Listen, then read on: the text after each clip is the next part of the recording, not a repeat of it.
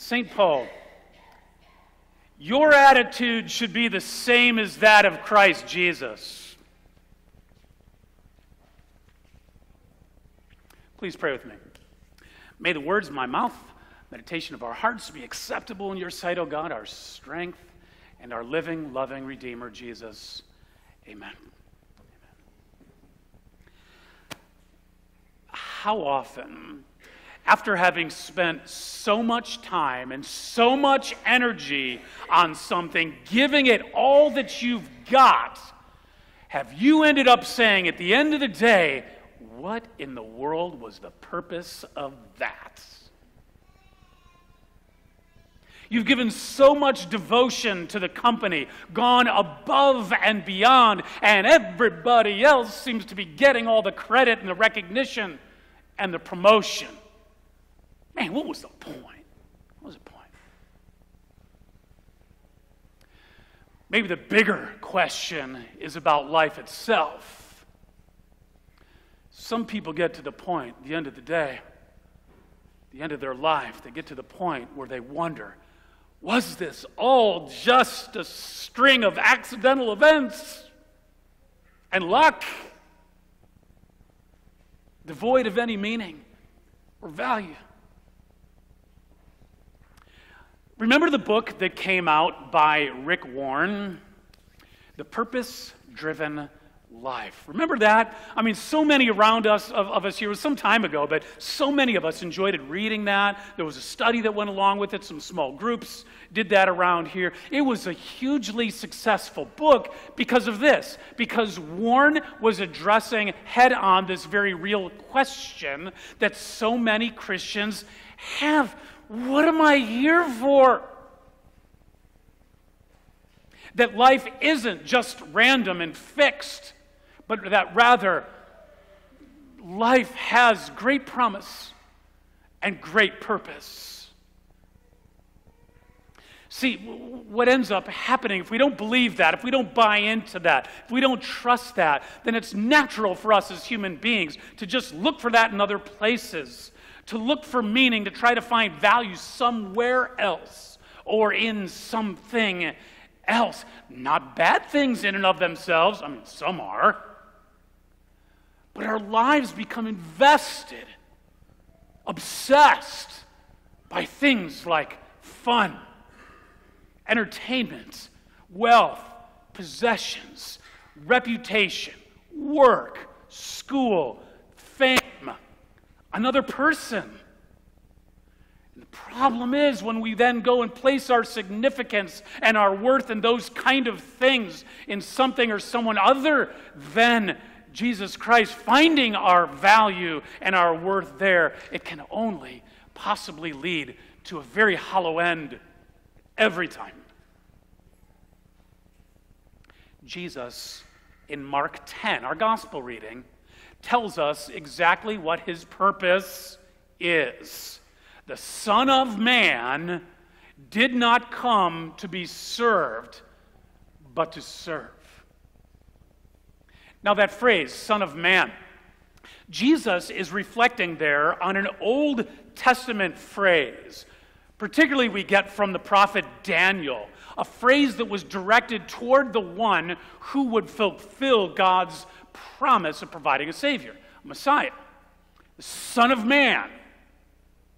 In other words, God himself in the flesh. Jesus is pointing to himself here, the Son of Man came not to be served, but to serve and to give his life as a ransom for many. Ransom is a payment. It's a payment that buys something back. Is Jesus' purpose, the payment being his blood. So this here gives us just that greatest clue about how to believe that our lives are not futile. The disciples of Jesus, millions of followers since then, have come to understand what it is that gives life its greatest purpose and its greatest value and joy in living. And it's all wrapped up, do you notice, in this area of serving. Servanthood. serving God by serving people. And that's what's meant by Paul in Philippians 2, that we are to have this same mind, this attitude as Jesus, who emptied himself, taking on the form of a servant. So when Jesus says of himself, the Son of Man came not to be served, but to serve, and through Paul, we hear to take on the same attitude and heart and spirit as Jesus himself, then it stands to reason that our purpose is in serving. Jesus is saying to us today, align your purpose with my purpose. Jesus is saying, align your will with my will, who for the joy that was set before him endured the cross. Joy, finding the greatest joy in giving of yourself, to understand what it means to sacrifice so that others could come to know the one who sacrificed himself for them, for you. So with all that having been said, here's what Jesus will say upon his return to those that he places on his right. Come, you who are blessed by my Father, inherit the kingdom prepared for you from the foundation of the world. For I was hungry, and you gave me something to eat. I was thirsty, and you gave me something to drink. I was a stranger, and you took me in. I was naked, and you clothed me. I was sick, and you took care of me. I was in prison, and you visited me. And the righteous will answer him, Lord, when did we see you hungry and feed you? Or thirsty and give you something to drink? When did we see you a stranger and take you in? Or without clothes and clothe you? When did we see you sick and in prison and visit you? And the king will answer them, truly I tell you, whatever you did for one of the least of these brothers and sisters of mine, you did it for me. You did it for Jesus. So I don't know where this particular area of service is for you. But recognize here that it's not necessarily caught up in being on some type of a committee or board or some type of a volunteer organization. I mean, it can be, and I'm very thankful that we have a lot of places here where people can plug in and use your gifts and your abilities and your time in service to people, loving people, and serving God. I love that. But notice here that it's much more about how we live out our lives in the context of where God has placed us. Within our families, in our places of work, in our social circles, at school, caring about people, particularly in their needs. So what do I want to do here in these final moments, and I am wrapping it up already, is simply give you 4 points or 4 truths about serving as you think about this in your personal life. Because if serving is Jesus' purpose, then serving is to be our purpose in life too. The first and most important point is so very basic. We've heard it a million times. It has to be said again as very foundational, and it's this. Our service contributes nothing toward our salvation. People get this messed up. I know people who say, I'm going to serve there because I need God's forgiveness. We don't serve God in order to get his forgiveness. We don't serve God in order for him to look more favorably upon us. We don't serve God in order for him to answer our prayers the way we would want. This is precisely what's behind Jesus when he says in verse 34, then the king will come and say to those on his right, come, you who are blessed by my Father, inherit the kingdom prepared for you since the foundation of the world. In other words, salvation was a done deal for you before you were even born, before you even did anything. So we don't serve in order to get brownie points from God. We serve because God served us. Our life of service flows from faith. Very important to get that straight, so that we can then hit point number 2. Truth number 2. When we serve, we are always serving Jesus. No matter who's in front of you, no matter who they are or where you are, to help and to support and to bless someone else, friend or stranger, is to help and to support and to bless and to honor Jesus. In verse 40, he himself says, "Truly I tell you, whatever you did for one of the least of these brothers and sisters of mine," here it is, "you did it for me." I mean, think about for a minute how that literally changes everything. Changes our motives. So if God's purpose is to continually serve us, our purpose of servanthood is so to completely and constantly flow through us, the Holy Spirit working in us as we interact with one another in conversations, how we parent, what people see from us, how we carry ourselves with people who think differently than us, who think differently than you, who look different than you, who vote different than you. The words you say, the attitudes you display to be able to recognize and believe that Jesus is literally in that person.